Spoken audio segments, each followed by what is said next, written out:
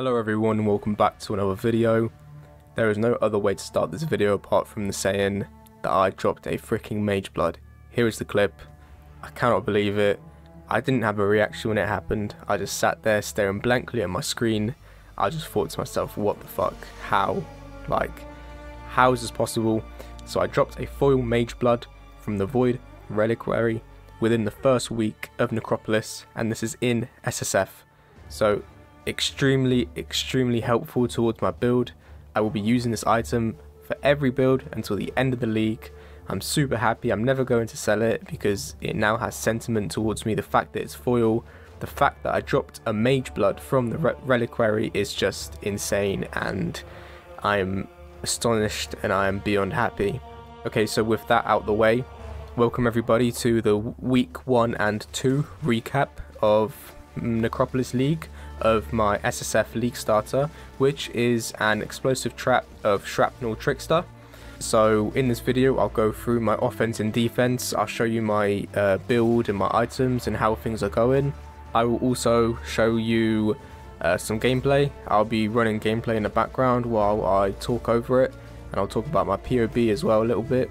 And then just to finish the video off, I'll talk a little bit about my thoughts and feelings about Necropolis, the league, the changes and whatnot. So without any further ado, let's get right into my build. First of all, let's go through the defense because that is what I prioritize in any build. I like all my builds and all my characters to be tanky. I just don't like dying. So even though I don't play hardcore, I always prioritize that.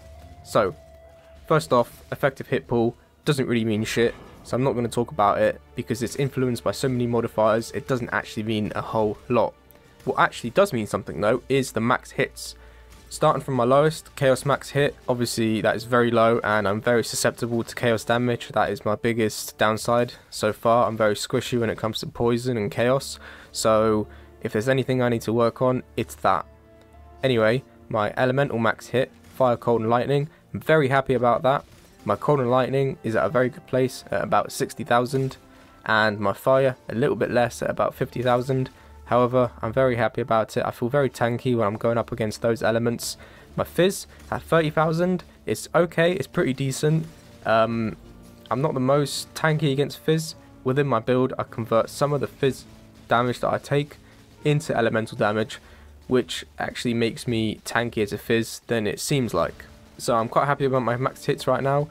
Obviously it'd be nice if they were higher, like 70, 80,000, but that requires a lot of min-maxing. So as it stands right now, pretty tanky and I'm quite happy about it. So this is a hybrid character, runs off of life and energy shield, and I've got an equal amount of both. My life is sitting about 3.4k and my energy shield about 3.2k, so altogether that's way above 6k, and I'm very happy about that and I feel pretty comfortable with it. Obviously further on min-maxing, it'd be nice if I could get my energy shield, you know, above 4k. I don't know about life.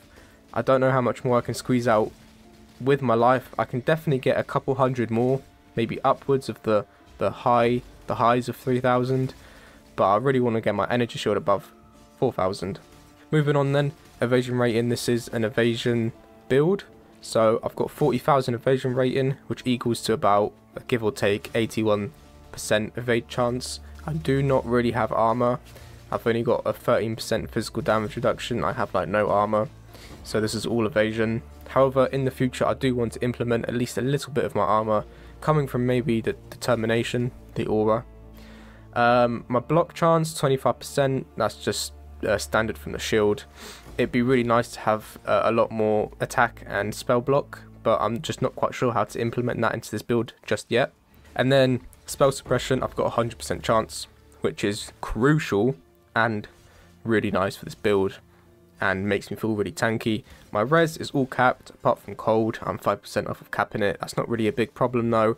I can cap that using a tattoo, which I've done for my lightning. I don't really need that for my lightning anymore, so I can take that off and replace it with a cold tattoo.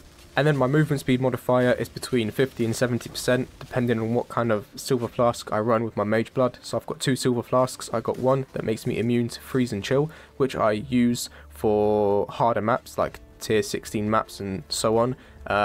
It makes me a little bit slower. using that flask, I'm at about 50% movement speed modifier, and then I've got another flask which doesn't make me immune to freeze and chill, but it makes me have a 70, nearly 80% movement speed modifier, so I'm quite zoomy. So I use that for lower tier maps, maybe for like farming essences if I just want to zoom through the map or something like that, or farming Kirak missions. Defense done, moving on to my offense. When I've selected all explosions hitting on my explosive Trap of Shrapnel, I'm standing at just over 2 million hit DPS, and I've got an 86% crit chance, so I nearly crit all the time, and my crit multiplier is 427%. Then we have to take my hit DPS of 2 million and multiply it by 4.2, which is about 8.5 million hit DPS, which is quite comfortable. However, this is all explosions hitting, and this doesn't always work because enemies move, so you also have to take into account average explosions hitting, which is about 623,000 hit DPS. 4.2 multiplier equals about 2.5 mil hit DPS, or 2.6 mil, something like that, which once again is pretty comfortable. However, definitely not a boss killer, definitely not an uber killer, definitely not where I want to be. The whole point of this build and why I'm doing an explosive trap of shrapnel is because I want to be a boss killer. I want to take down at least one uber. I want to have a real good go at T17 maps. So as of right now, obviously my damage is quite lacking. However, it's enough to get me through the maps that I need to get to. It's enough to get me my void stones. I've got 2 out of 4 void stones right now, so it's more than enough to just kind of carry me through mid game and really get me into end game, so I can really start farming those important items that will give me millions of DPS. So going through my gear, obviously the most important part of it is a Mageblood, but that is just due to pure luck. But I'll briefly touch on it. With my Mageblood, I'm running a Jade Flask for evasion, I'm running a Diamond Flask for crit, and a Silver Flask for movement speed. I could replace the Silver Flask with a Granite Flask to be more tanky, to have more armor. However, my character becomes really slow because I haven't got like movement speed on my boots or anything like that, and I just don't like the way it feels. It feels really bad when it's really slow. So I run a Silver Flask, like I mentioned before, either with immunity to freeze and chill, or with even more increased movement speed and increased effect. I also run a Taste of Hate.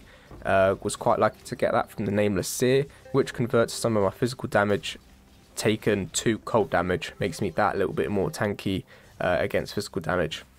My other gear then, I will put my gear on the screen right now. I will not go through every single individual piece because that's quite boring and this is all susceptible to change. Therefore, generally say what my gear is going for, and it's just a lot of energy shield, as much life as I can, obviously getting my elemental resistances all capped. And then another important part is I've got 2 diamond rings to try and get my crit as close to 100% as I can. I've also got increased mana regen on my ring, on one of my rings, and a POW amulet, which is increased mana regen, which is also anointed with Dreamer, which is extremely important, and you have to do this for this build because this build is extremely mana hungry. So you need to invest a lot into mana regen and anointing it with Dreamer. Other than that, I've got strength and attributes on my build because you need some strength on this build because otherwise you won't hit some required thresholds. And also obviously crit, a lot of global crit chance or crit chance for spells, and a lot of crit multi. Those are all important for your damage.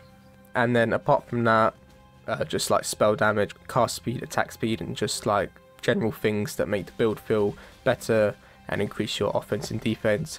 The really important things that I'm missing from this build is +1 level to all fire skill gems or to all physical skill gems, and I could have, you know, I could have that both on my main weapon and my shield, because increasing the level of your explosive Trap of Shrapnel is a huge damage boost and is probably a priority. I just haven't been lucky with my craft. I haven't been able to get a +1 to fire or physical spells yet, so that is my priority. But other than that, I'm running a unique shield. It's a shield from the Cortex, the synthesized boss, and I'm running this shield because it provides me with a lot of evasion rate and energy shield. Provides me with +1 level of socketed lightning gems, which is not really important but I use it for my skitterbots, so then my skitterbots are level 21. It also provides me with level 20 lightning aegis, which makes me more tanky against lightning damage, which is quite nice. And it just has a bit of movement speed, increased attack and cast speed, and a bit of mana, so quite a nice shield.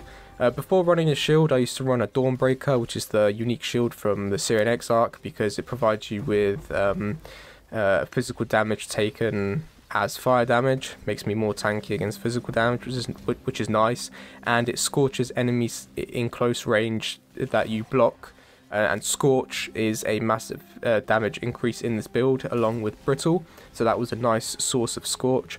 However, the shield is a armor shield, and I don't run armor, so it wasn't that helpful, and it required a lot of strength to equip, which at the end just turned into a massive headache trying to fit strength in my build. I had to put it on my items in my tree, and it took up a lot of space. So when I got this shield from the synthesized boss, I ended up switching to it. Right, so that is basically my build.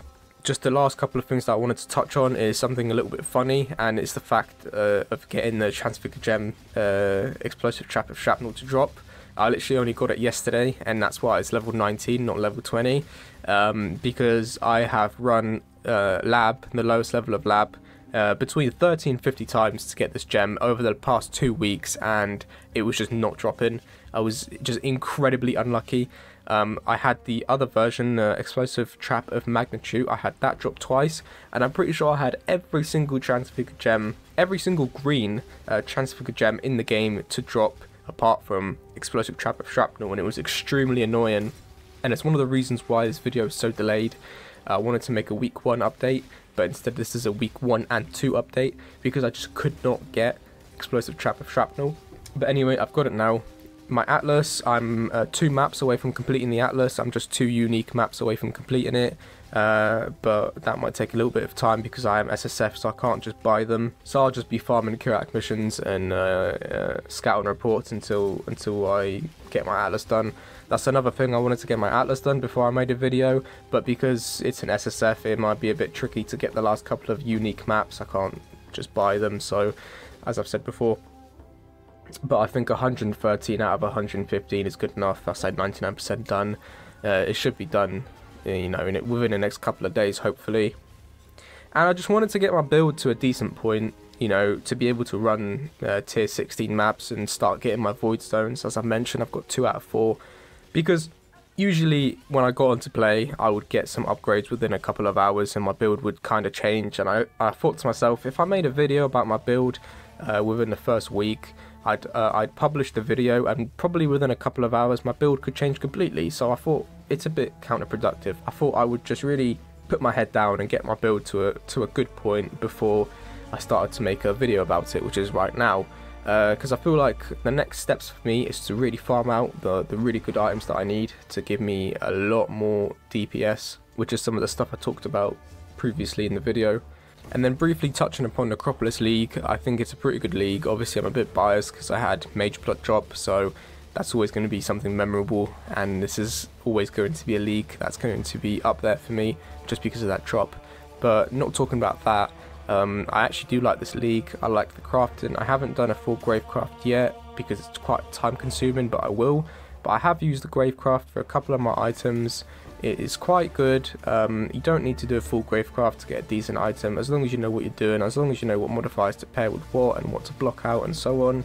I don't like the fact that it was forced upon you during leveling, during the campaign, to do the league mechanic. I think that should be optional, but it's alright that it's forced upon you in maps because that's what the whole league is about. And I actually do like the league mechanic. I actually think it's very rewarding.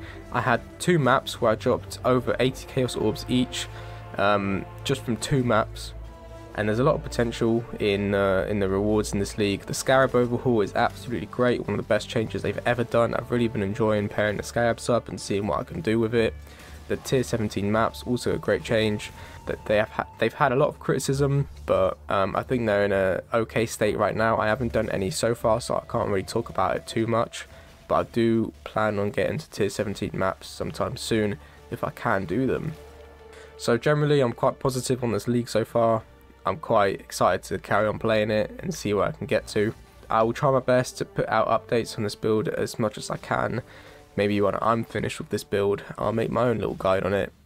But this is Fearless Dumbo build. I will link his channel and his comprehensive guide in the description below, so make sure you check him out if there's anything that you need. He is your man. He has a lot more information and is a lot more in-depth about his build than I could ever be, so make sure you check him out.